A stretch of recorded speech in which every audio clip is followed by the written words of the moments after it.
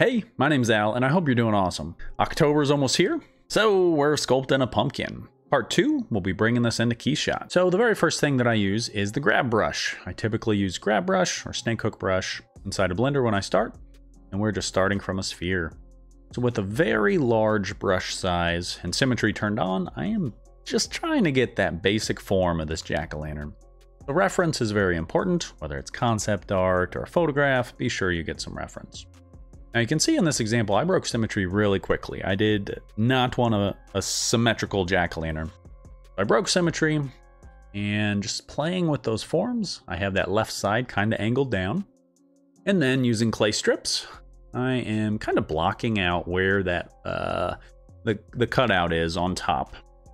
Real quickly with draw sharp, I'm gonna get a mouth in there. And then anytime I think things are getting a little too stretched, I can press Shift R, change my voxel size, and then Control R to remesh. So I use voxel remesh a lot. I hate dyne topo. So using clay strips and then voxel remesh, I've got the mouth kind of blocked in there and continuing to carve out the cavity for the pumpkin. Now I already have a shot in mind for this. So when I'm sculpting this, you'll notice I don't actually carve too far down into the pumpkin. It wasn't necessary. Same thing, I hardly do any work on the back of the pumpkin because I wasn't going to do a turntable or anything like that. Using clay buildup and then voxel remesh, so Control R, I can pull out, the brow, and then holding Control, I can carve in for that orbital socket. And I'm being very messy with this because this pumpkin was a little bit rotten, definitely not a fresh pumpkin. Clay buildup to beef up the area around the lips. I'll do that for the top and the bottom. And then I'll go through back and forth horizontally to kind of build up those forms that you would see in a pumpkin. So pumpkins have those lines, I don't know what they're called on a pumpkin. Just make it more pumpkin-y. And right now I'm using clay strips, but I like to turn the strength up typically in this. But this worked okay with the default settings. Really wanted to push that smile a little bit, so building up some of those forms. Whenever you smile, you have these smile lines. And then the fat on your cheeks actually compresses here. So keep that in mind. Working on just the idea that this is actually a pumpkin with those striations, things like that. Man, I gotta figure out what those are called. Anytime I want to sharpen up an area to, detail it a little bit more, make sure it stands out. I love draw sharp for doing that. Holding down Shift, I can smooth. By default, the Shift is a little too strong for me in Blender, so I like to go to my smooth brush, pick my strength really, really low, about 0.3. That way it doesn't destroy all of my work. Slowly but surely building up some of those forms and then smoothing. Build up the forms and smooth. When things get a little too stretched, that's when I can Shift R and then Control R for voxel remesh. Everything's good with the world. Constantly rotate around your model. It's super important. You don't just want to look from a front view, look at the left, right, top, bottom, do all that fun stuff. So with the pinch brush, now that I'm kind of happy with this mouth shape, I can start to pinch that closed a little bit more. And then with a scrape brush, I guess I thought that in Blender, flatten was kind of like H-polish and Zbrush, but I really like the scrape brush a lot better. So I'm kind of making that more of a flat surface. Once again, clay buildup for that other eye. Carving that in, voxel remesh, carving it in. The important thing with voxel remesh, or dynamesh if you're in Zbrush, is that you don't want to lose all your detail, but you also don't want just a ton of polygons. That's not going to help you either. You want to keep your sculpts smooth as possible, and mine's not super smooth right now. Work lower poly. And then eventually we'll use multi-res here in a little bit.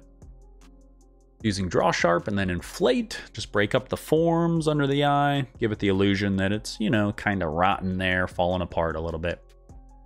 The eyes to me really didn't pop, at least on the left, so I needed to carve in just a little bit more.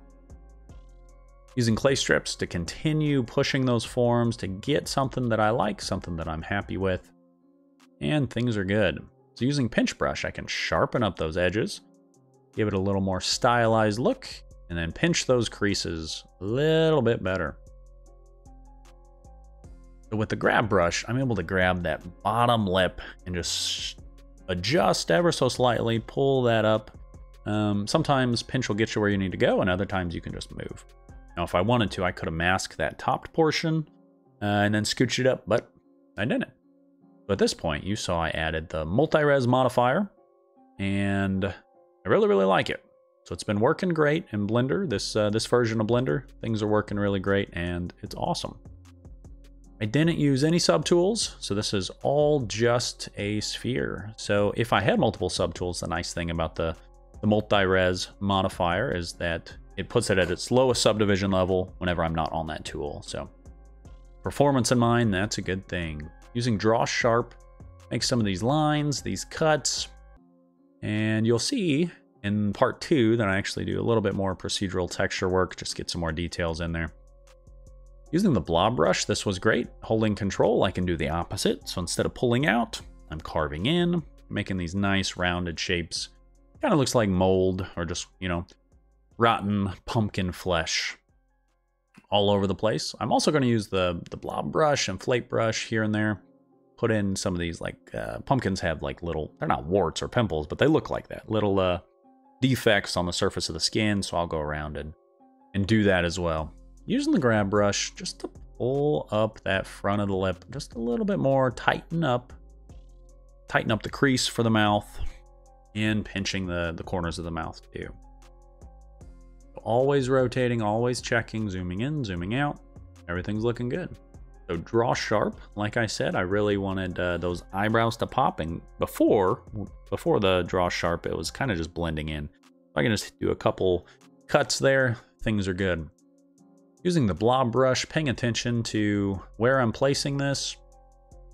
Trying to do little groups, so I can do groups of 2, groups of 3. Every now and then I can have a single wart just off on its own.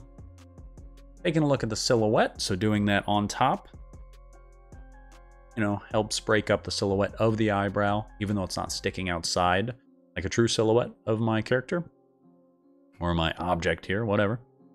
Still, things are going pretty well. Then Draw Sharp. Just wanted to add a little bit of detail, like this was actually carved out. So Draw Sharp is a great, great tool. Same thing, some of these warts, I had smoothed them down, so if I wanted to make them pop, I could use Draw Sharp around the bottom edge. Helps your sculpts pop for sure. Hitting that edge, just like this pumpkin has some sort of crust or like thickness to it. Not called crust, come on. And then taking a good look at that side profile. I didn't spend too much time looking at that, but I should have. Pulling out that lip a little better. Things are looking really, really nice.